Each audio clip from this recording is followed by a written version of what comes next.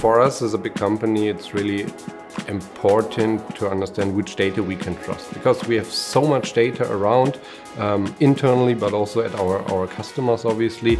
And with DBT Mesh, it is now much easier for us to really see, okay, what is trustful data product where we have proper quality with tests running, with jobs running. I can ship features way faster than I used to be able to. Moving to cloud, when we were able to kind of like re-architect everything and then also really focus on developer experience, I ship new dashboards basically every sprint. But that's only possible because when our analysts identify things we need for our dashboards, I'm able to queue that up and get our analytics engineers to get the data in the format they need really quickly. We do think a lot about cost optimization.